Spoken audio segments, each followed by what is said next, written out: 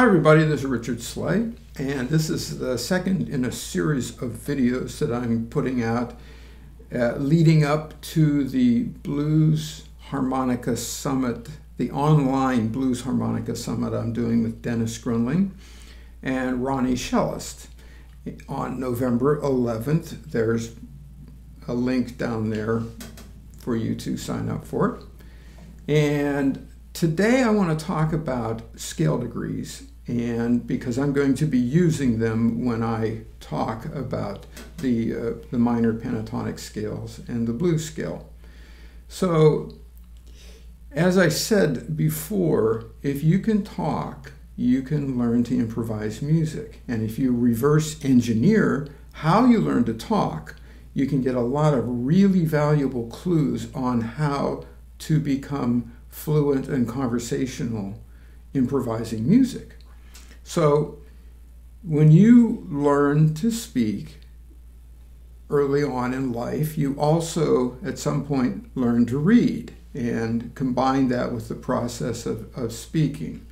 And when you learn to read, your vocabulary grew exponentially because books could give you a lot more information, and once you started creating the sounds from reading and being able to develop your thinking as a result of that, it was a game changer. And I maintain that it's a game changer to learn to think about music symbolically, and it also helps to learn to read music, and there are ways to do that that are relatively easy.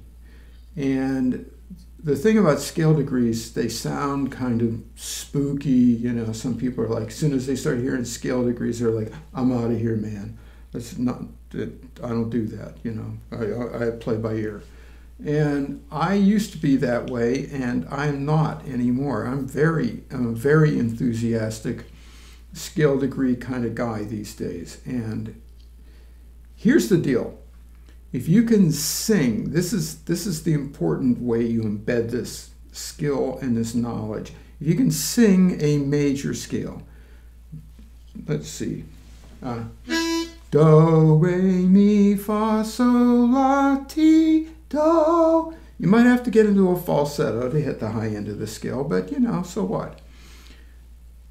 It doesn't matter if you sound silly. What matters if you're doing something that works. So if you can sing a major scale, that's the first thing to do, is to check it, give yourself play a note on the guitar, play a note on your harmonica.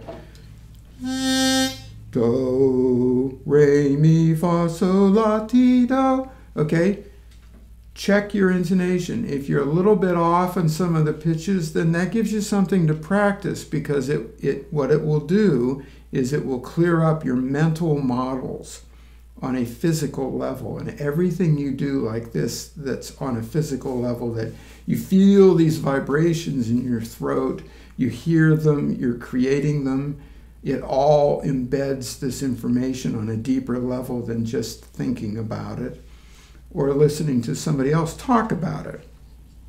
So that's step one. Now, do you got that down? Just do it again, only this time go, I'll use that.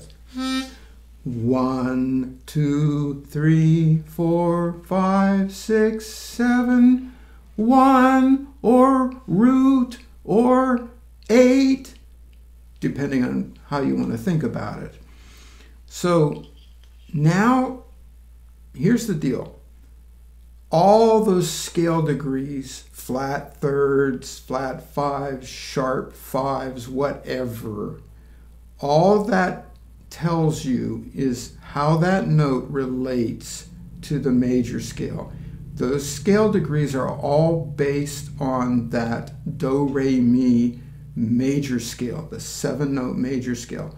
Once you know that, and you can sing 1, 2, 3, 4, 5, then you can work out physically and sing any scale degree you hear.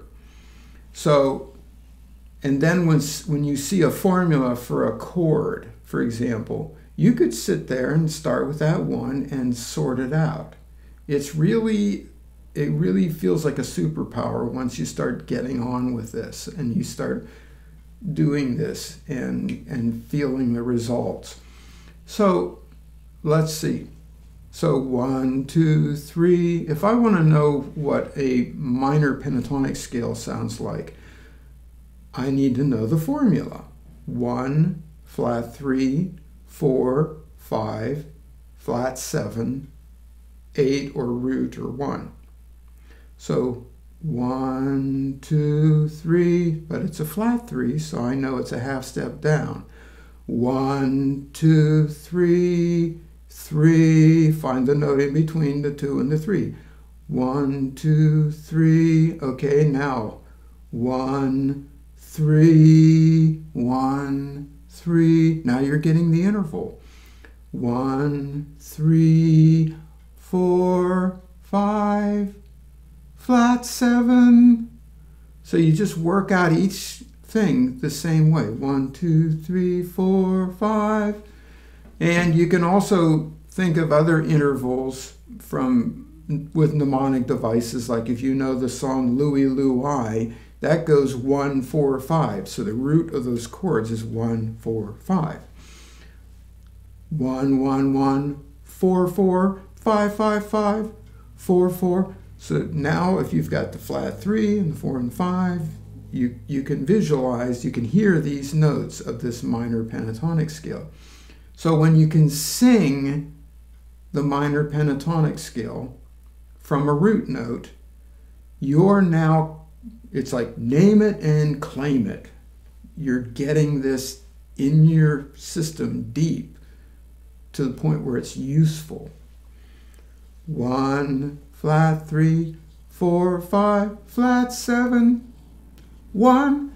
So that's all there really is to scale degrees, except for all the repetition that it takes to get it in your system. And singing the intervals, singing anything you go to learn on the harmonica gets the mental model embedded in your mind in a way that is much more powerful than just listening to somebody else playing it. If you can sing a song, however, nonsense syllables, whatever, I'm trying to remember what they called it in Irish music. They have a word for it, their form of scat singing. Oh, well, it's not coming back at the moment. But if you like, you can use different devices to create, like you need triplets, you can da da da da da da da to create the different rhythmic effects. But you get into this game of singing things. Even if you're a terrible singer, do it anyhow. Because for one thing, you'll become a better singer. And for another thing, your mental models will get more and more and more clear. And then it gets easier and easier to play. So the reason why I use scale degrees is it gives you a way to think about notes that is transferable to any harmonica. So as long as you know where the root note is, like if I want to play 1, 3, 5, and I know that formula, I play it on a C harp. 1, 3, 5, okay, pick up an A harmonica. I know that it's a really powerful way to think about music. And I will expand on it more at the Blues Harmonica Summit. And it will help you, it will give you some tools, and if you're already using them, it'll give you a deeper appreciation for the tools. So that's the word for today. Don't be afraid of scale degrees. They're easy to figure out once you know that they're related directly to the major scale. And just start singing things to work out these things in your own head. And you'll find it much easier to find the notes on the harmonica. So there you go. Once again, down there is a link. You can sign up for this event, November 11th, 4 hours of distilled harmonica goodness from Dennis Gruenling, Ronnie Shellist, and yours truly. Thanks for listening. See you soon.